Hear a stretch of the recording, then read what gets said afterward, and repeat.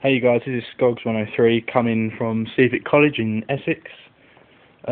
Just a recap, basically, nearly finished with the Daredevil. I haven't had a lot of time since I finished college to finish the go-kart, since I've been working, earning money for holidays really, which will soon be on my site as well. I just want to, bring through what I've done just today. I've bought the, well not the clutch, but I bought the sprocket. I've welded it on from the previous one because it was different. I couldn't fit it on properly, but yeah, I've pretty much bodged it. But hopefully it will hold. It's pretty rigid on there right now. Dave Croy has really been helpful and he's lathed it, so the clutch actually stays on there. It's not going to come off. I've lined it up with the chain. It's pretty good. It's pretty straight. It's not going to come off anytime soon. The only problem I've had today was the brakes. Obviously something seized up and the spring's gone in the brake, so I've got to get the block actually blown dry out to get any of the gunk that's come out, just so I can get the brakes working again. If not, I have to get a new brake alignment. But basically all I've got to do now is weld the the supports where the accelerator pedal and the brake pedal will go.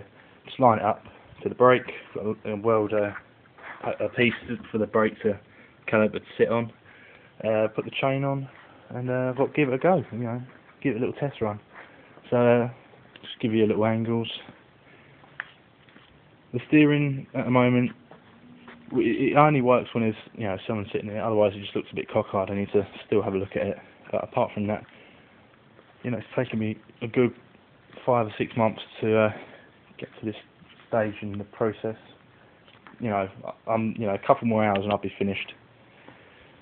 I just want to say to people that want to try it,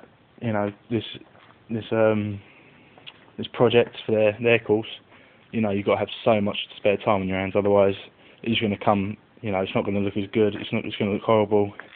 You're always going to have complications, things that are going to go wrong, things that aren't always as the plans have said, because I had to extend mine and that took quite a while, especially as you can see here. I had to just redesign that bit, so because otherwise it would have cracked, smashed onto these. It would have bent and it wouldn't have looked as nice.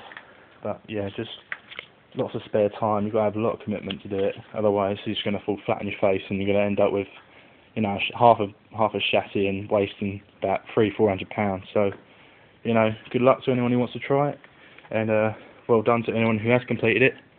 I'll be soon posting videos up about the first test drive, so keep an eye on my page for that, and all the other videos that come along. I'm going Magaluf in 4 days, so I have a lot of videos about that, lots of pictures. I'll keep you updated about that. If you want to follow me on Facebook, James Scogins, you search for that, and yeah, I'll be happy to add you. Apart from that, that's all I've got time for. I'll speak to you soon.